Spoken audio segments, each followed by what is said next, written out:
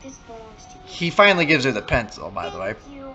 I've been looking everywhere for this. See how much time we could have saved if you just gave it to her right away! And they're off. I'll write to you, pen pal. Which is the closest thing you're gonna get to a kissing scene because there are no kissing scenes in kids' movies. By the way, love the 3D animation within the 2D objects. Is he okay?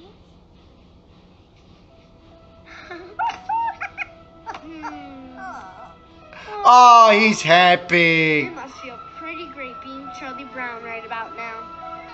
You did it. Yeah, everyone's happy for Charlie Brown. And we get this ending because, of course, you can't have Charlie Brown without him missing the fucking football. But I feel I have really come to know you. I now understand that you are kind, compassionate, brave, and funny.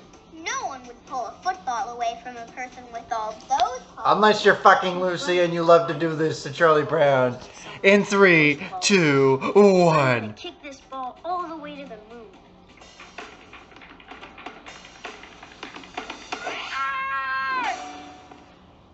And gullible. I forgot to mention gullible. But I feel better when I'm dancing. God, she's a fucking asshole. Alright, so we get the Peanuts characters from back when they were created to what they look like in the movie. And it's amazing how time flies and how technology works and all that and blah blah blah blah blah, and you think this is the end of the movie.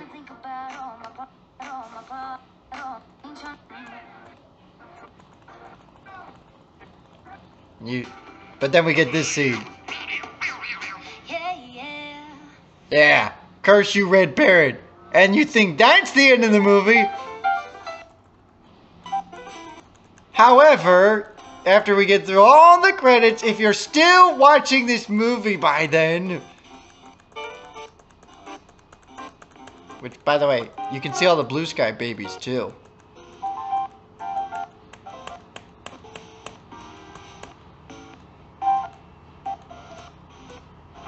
Trust me.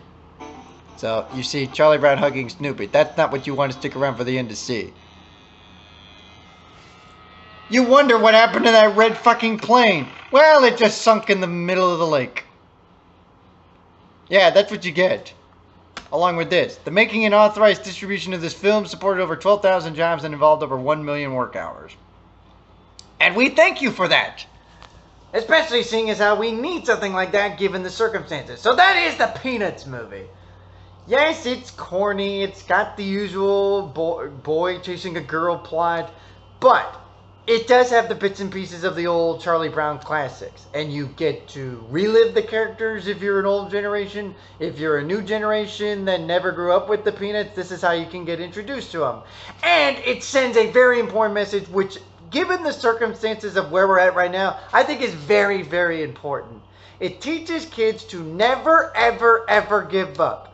We keep fighting until the very end, because if we do good things will happen in return. And that's basically where we're at right now. I know these are strange and unusual times given the circumstances with the coronavirus, but if we keep doing our part and we keep fighting and we keep pursuing, we are going to beat this thing together. And so I hope you take this as a chance to learn some more values. And while this is not the greatest movie in the world, this is by far the perfect movie for this time that we're in. And it's quite essentially good anytime when you get to see the Peanuts. So if you get a chance, check out the Peanuts movie. I'm the CommanderZander. I remember until the sounds great doesn't have to, and neither should you.